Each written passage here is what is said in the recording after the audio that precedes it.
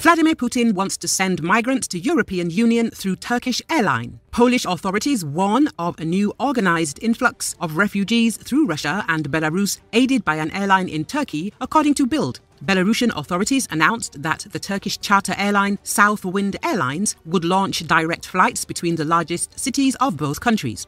The advantage the airline has over the Belarusian president Alexander Lukashenko's state-owned carrier, Belavia, is that it will operate flights faster.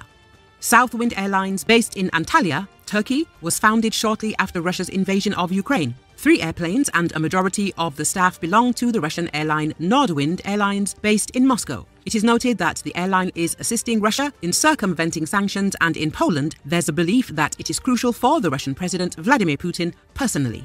The Polish Ministry of Interior and Administration is confident that there is a potential for targeted smuggling of illegal migrants to Western Europe through the new airline. Bild relies on reports from the Polish Security Cabinet. They believe that Russia and Belarus are intensifying their hybrid operation aimed at boosting migration and consequently creating a political crisis in Western countries, especially in Germany. It was noted on Arabic social media that Germany would introduce stricter asylum and border rules. The material reads, therefore, Polish authorities anticipated a kind of rush both at the border and through the new Turkish airline, which may make a stop in Poland.